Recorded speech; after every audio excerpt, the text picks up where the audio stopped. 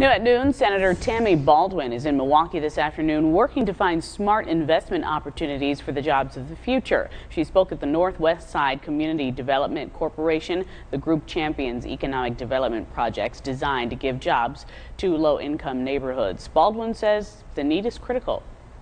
We need to do a better job of telling the stories of how positively it impacts communities and how each dollar of federal investment actually leverages $3 to $4 of local and private investment. And that's a win-win for our communities.